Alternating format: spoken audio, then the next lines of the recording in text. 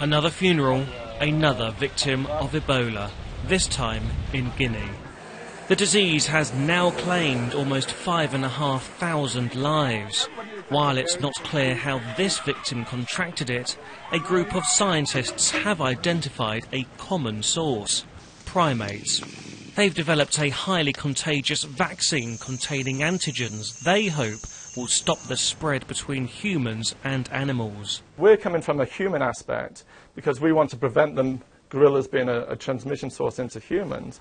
And the conservationists, including, say, World Wildlife Fund, are working from a conservation aspect because it's such a threat to the survival of these animals. Fruit bats are permanent hosts to the Ebola virus and can indirectly infect humans through the food chain.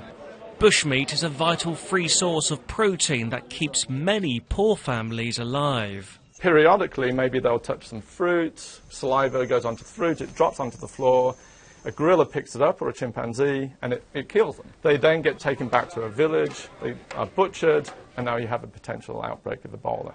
Jarvis and his colleagues still need to conduct clinical trials before the viral vector can be used in the ape population.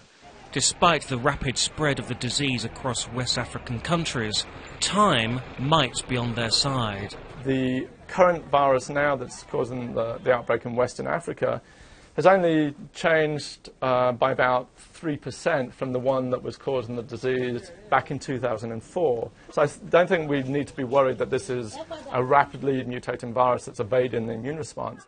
Reducing the threat of Ebola crossing over to humans has proved one of medicine's biggest challenges in decades. But removing apes from the transmission chain could be a solution that will save lives.